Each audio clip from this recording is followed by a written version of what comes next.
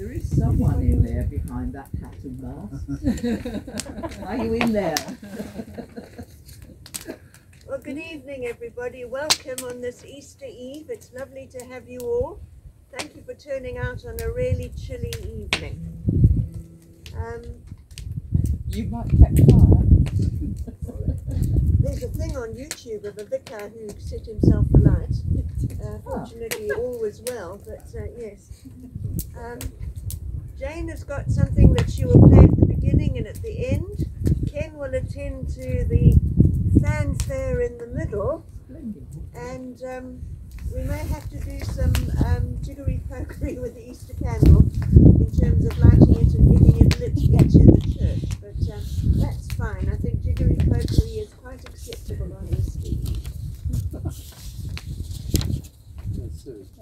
So Ruth and Nick are very kindly assisting me this evening. Thank you very much.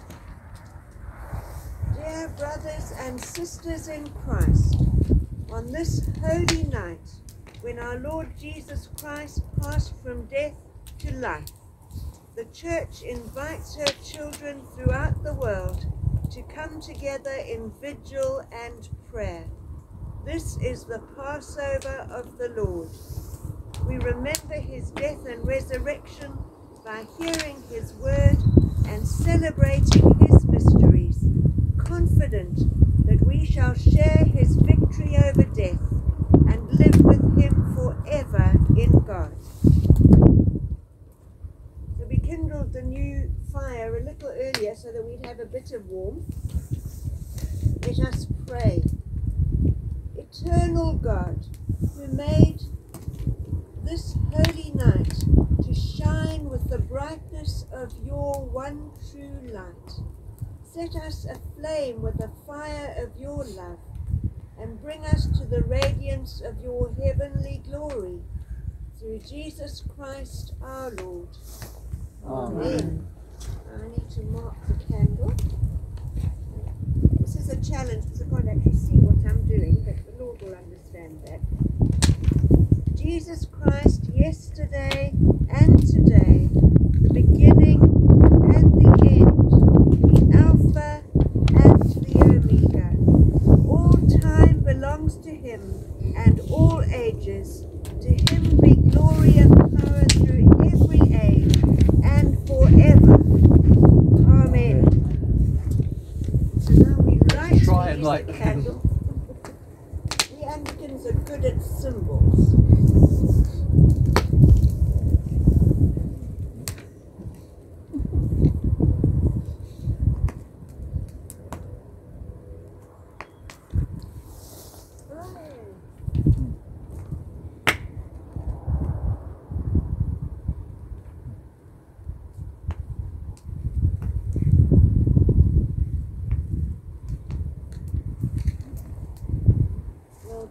Let us pray. Bless, O Lord, this lighted candle, and grant that we may be fulfilled with your grace and heavenly blessing, that as we were sometimes darkness, but now are light in the Lord, we may walk as children of light through the same our Lord Jesus Christ. Amen. We are, yes. If you say, I promise you it is a light. Yes. We've all seen that it's lit. Thank you very much. Thank you, Nick. Wonderful. Thank you, Nick. The light of Christ. Thanks be to God. Thank you, Jane. Right, so let's do Majesty, and we'll do King of Glory later. Okay. And I'll get a count out. Let's do Majesty. Majesty, worship His majesty. Unto Jesus be glory, honor, and praise. Majesty, kingdom, authority, out of His heart unto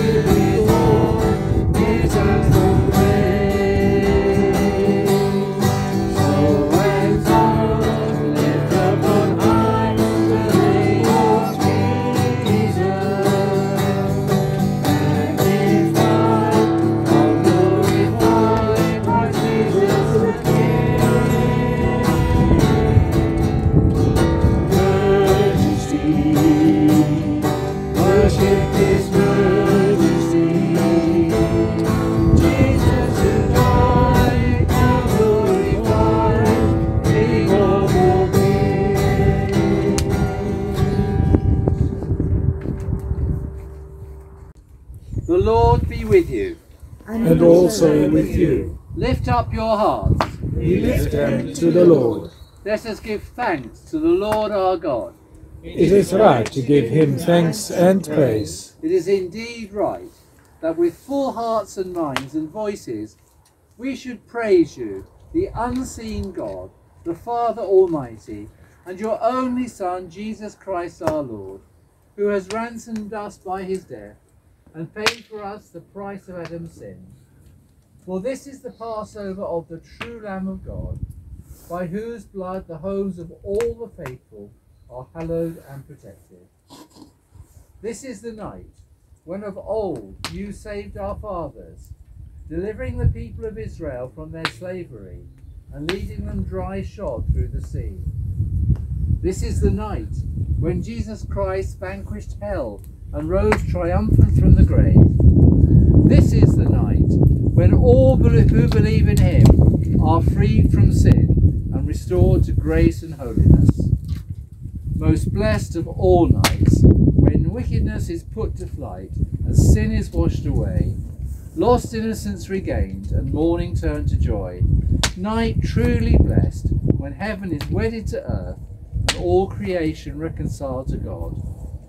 Therefore, Heavenly Father, in the joy of this night, accept our sacrifice of praise, your church's solemn offering, and grant that your light may make our darkness light. For Christ, the morning star, has risen, never again to set, and is alive and reigns for ever and ever. Amen. We are gathered together to await the risen Christ. Let us hear the record of God's saving deeds in history, recalling how he saved his people in ages past, and in fullness of time sent his Son to be our Redeemer. And let us pray that through this Easter celebration, God may bring to perfection in each of us the saving work he has already begun. The first reading is from the book of Exodus. We hear of the rescue of the Israelites during their flight from Egypt. The story foreshadows our deliverance through the waters of baptism, by which we enter into the liberty of the children of God. The angel of God, who had been travelling in front of Israel's army, withdrew and went behind them.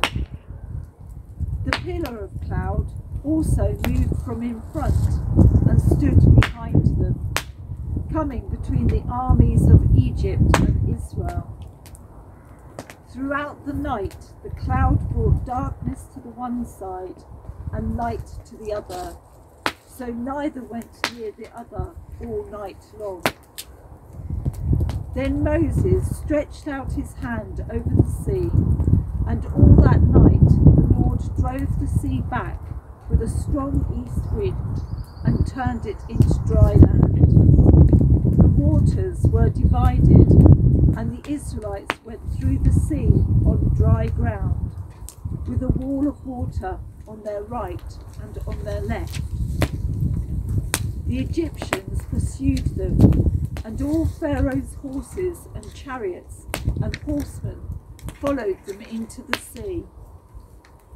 During the last watch of the night, the Lord looked down from the pillar of fire and cloud at the Egyptian army and threw it into confusion. He made the wheels of their chariots come off, so that they had difficulty driving. And the Egyptians said, "Let's get away from the Israelites.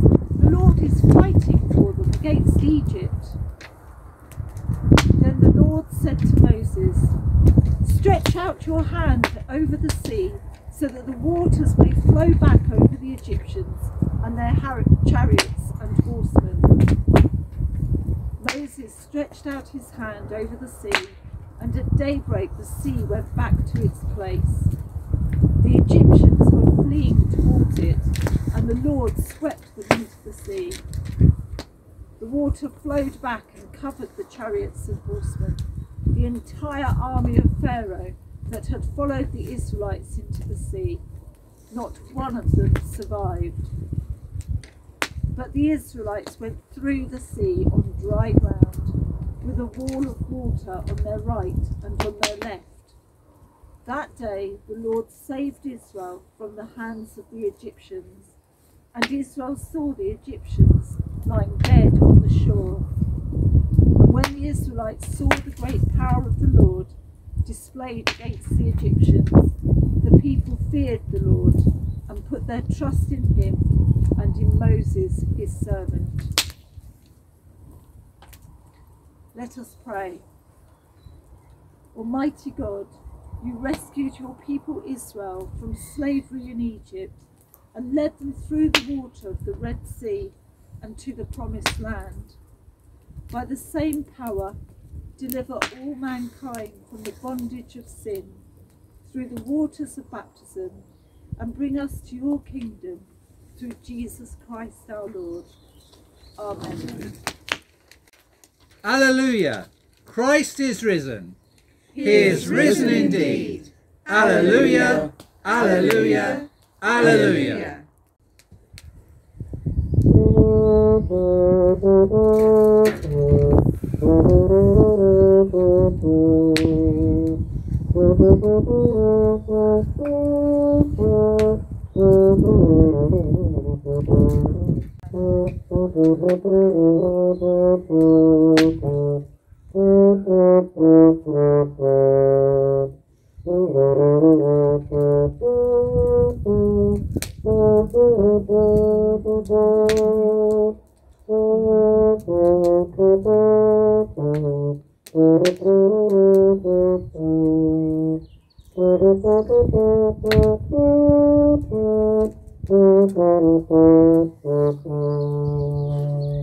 We're going to join together in the collect.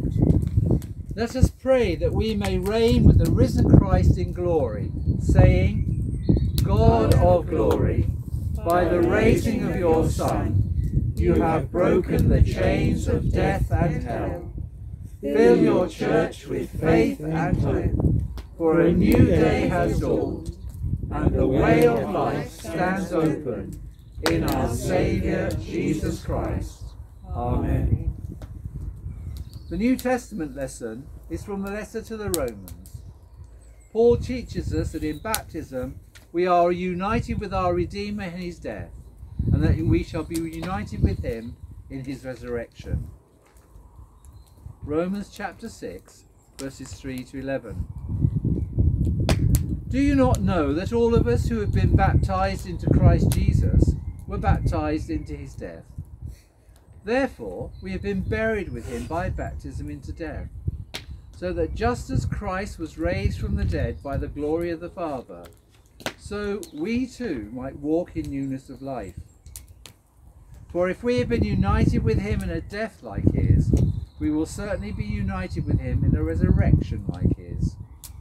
For we know that our old self was crucified with him, so that the body of sin might be destroyed, and that we might no longer be enslaved to sin. For whoever has died is freed from sin. But if we have died with Christ, we believe that we will also live with him. We know that Christ, being raised from the dead, will never die again. Death no longer has dominion over him. The death he died to sin once for all. But the life he lives to God. So you also must consider yourselves dead to sin and alive to God in Christ Jesus. This is the word of the Lord. Thanks be to God. Alleluia, alleluia. I am the first and the last, says the Lord, and the living one. I was dead, and behold, I am alive forevermore. Alleluia. Hear the gospel of our Lord Jesus Christ according to Mark. Glory to you, O Lord. Mark chapter 16, verses 1 to 8. When the Sabbath was over, Mary Magdalene and Mary the mother of James and Salome bought spices so that they might go and anoint him. And very early on the on the first day of the week, when the sun had risen, they went to the tomb. They had been saying to one another, "Who will roll away the stone for us from the entrance to the tomb?" And when they looked up, they saw that the stone, which was very large, had already been rolled back. As they entered the tomb, they saw a young man dressed in a white robe, sitting on the right side, and they were alarmed. But he said to them, "Do not be alarmed. You are looking for Jesus of Nazareth, who was crucified. He has been raised. He is not here. Look, there is the place they laid him. But go, tell his disciples and Peter that he is going ahead of you to Galilee. There you will see him, just as he told you." So they went out and fled from the tomb, for terror and amazement had seized them, and they said nothing to anyone, for they were afraid. This is the gospel of the Lord. Praise to you, O Christ. As we celebrate the resurrection of our Lord Jesus Christ from the dead, we remember that through the Paschal mystery we have died and been buried with him in baptism, so that we may rise with him to a new life within the family of his church. Now that we have completed our observance of Lent, we renew the promises made at our baptism, affirming our allegiance to Christ and our rejection of all that is evil. Therefore, I ask these questions. Do you turn to Christ? I turn to Christ. Do you repent of your sins? I repent of my sins. Do you renounce evil? I renounce evil. And now I ask you to make the profession of Christian faith into which you were baptized and in which you live and grow. Do you believe and trust in God the Father who made the world? I believe and trust in him.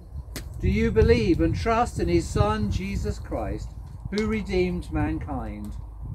I believe and trust in him. Do you believe and trust in his Holy Spirit, who gives life to the people of God? I believe and trust in him. This is the faith of the Church. This is our faith. We believe and trust in one God, Father, Son, and Holy Spirit. Almighty God, we thank you for our fellowship in the household of faith, with all those who have been baptized in your name. Keep us faithful to our baptism, and so make us ready for that day when the whole creation shall be made perfect in your Son, our Saviour, Jesus Christ. Amen. And we join together in saying the Lord's Prayer. Our Father in heaven, hallowed be your name. Your kingdom come, your will be done, on earth as in heaven. Give us today our daily bread. Forgive us our sins, as we forgive those who sin against us. Lead us not into temptation, but deliver us from evil. For the kingdom, the power, and the glory are yours, now and forever. Amen. The risen Christ came and stood among his disciples and said, "Peace be with you." Then were they glad when they saw the Lord. Alleluia. The peace of the Lord be with you. And also with you. Alleluia, Christ is risen. He is risen indeed. Alleluia. God the Father, by whose love Christ was raised from the dead, open to you who believe the gate of everlasting life. Amen. God the Son, who in bursting the grave has won a glorious victory, give you joy as you share the Easter faith. Amen. God, the Holy Spirit, whom the risen Lord breathed into his disciples, empower you and fill you with Christ's peace. Amen. Thank you, Jane. May we sing our final chorus. So this is You Are the King of Glory. You are the King of glory. You are the Prince of peace. You are the Lord of heaven and earth. You are the Son of righteousness. Angels bow down before you, worship and adore you, for you have the words of eternal life. You are Jesus Christ the Lord. Hosanna to the Son of David. Hosanna to the King of kings. Glory in the highest heaven, for Jesus the Messiah reigns. You are the King of glory. You are the Prince of peace. You are the Lord of heaven and earth. You are the Son of righteousness.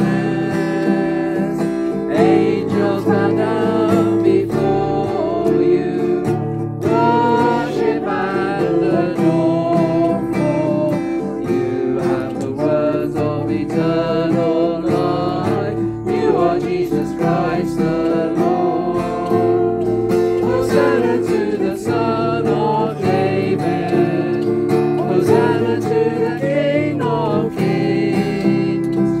Glory in the highest heaven, for Jesus the Messiah reigns. Go in peace to love and serve the Lord. Alleluia, alleluia. In the name of Christ. Amen. Hallelujah. Hallelujah. Thank you very much, everybody. Well done.